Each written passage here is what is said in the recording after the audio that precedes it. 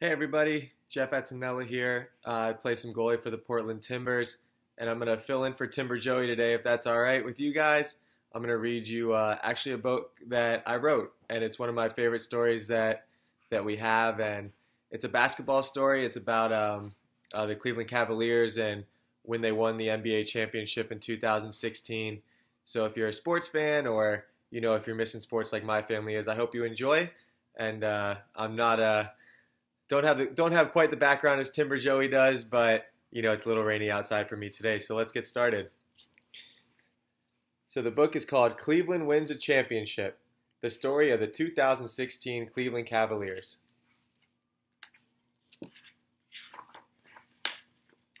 Here's some fun artwork. I want to tell you a story, one that I still can't believe. It's the story of a team that saved a city in 2016. The Cavaliers were the team, Cleveland the name of the town, a city used to losing, their team always letting them down. It had been 52 years to be exact. Year after year, their teams hadn't won jack. The Indians haven't won since 1948, thrice coming close, but it wasn't their fate. The Browns are the Browns. What more can I say? Life as a fan are truly dog days. The '89 Cavs had a chance. It was their time, we all thought. But Michael Jordan ruined that with a heartbreaking shot. To recall the last title, we must go back much longer before. Back when Jim Brown was the man, the year 1964. The Browns were the team, football was the game. This was the last year a trophy would bear Cleveland's name. 142 seasons with no championship ring. But then something happened, the return of a king. But before we go on, you need to hear the full story. The tale of a king who returned his city to glory. It all got started on draft day 2003. The Cavaliers took a kid from right down the street. With the number one overall pick, David Stern said on the stage, from Akron, Ohio, the Cleveland Cavaliers select LeBron James. The chosen one is what he was called. He stepped on the court and wow, could he ball. He could shoot, he could run, and soar with a jump, but even King James couldn't get them out of their slump. After 7 seasons of trying, but no title won, came the day of the decision, and it was really no fun. The king told the world in a televised speech that he would be leaving Cleveland and taking his talents to South Beach. Cleveland was crushed. Dan Gilbert penned letters. Fans burned their jerseys. It made them feel better. But not all was lost when the king decided to leave. The team discovered a prince. His name was Kyrie. Yet it wasn't quite right. The prince needed the king. And that's just what he got on July 11th, 2014.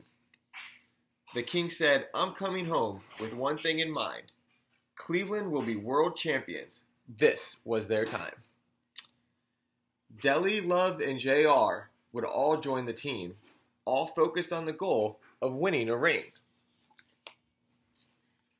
The Cavs truly worked hard. They gave it their best. But nothing could prepare them for what was brewing out west. There was a sharpshooter taking over the league, Steph Curry his name, the Warriors his team. He could shoot from all over, he was all the new rage. The two teams met in the final, they took center stage. The Cavs fought hard, but the Warriors won the crown, and all of a sudden, there was a new sheriff in town. For Cleveland, success in 2016 came with relative ease.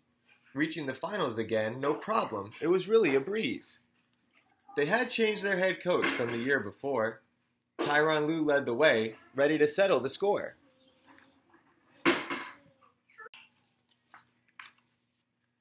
For Cleveland, success in 2016 came with relative ease.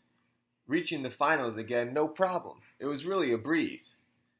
They had changed their head coach from the year before. Tyronn Lue led the way, ready to settle the score. On to the finals against a familiar face. The Warriors were waiting on a record-setting pace. The most wins of all time, the best regular season ever.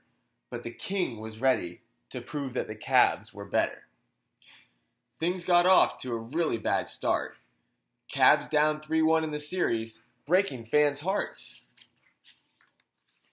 But something happened in game number 4. A wild arm swing fired up the King even more.